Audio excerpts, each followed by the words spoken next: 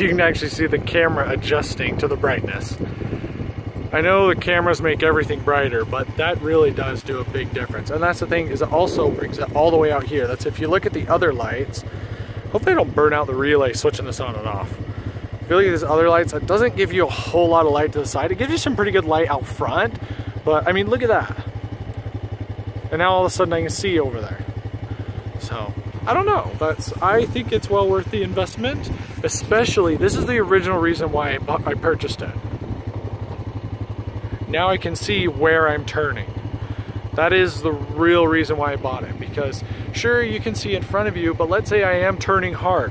I can't see any, so that's what's lit up. Yeah, I can't see nothing at all. I think it's worth it.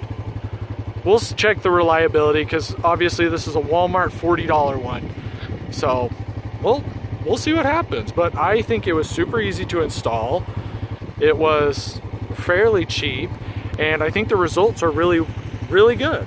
I installed the switch right here on the side. Let's see, I don't know if I can turn on my nope, I don't know how to do that. I don't know how to turn on my light while I'm already recording. And then back here, I just bolted it right to the top of this. I put a big washer on the back, so hopefully it won't break off. But, oh, come on, baby, focus. There it is, okay. So, let's go for a little night ride.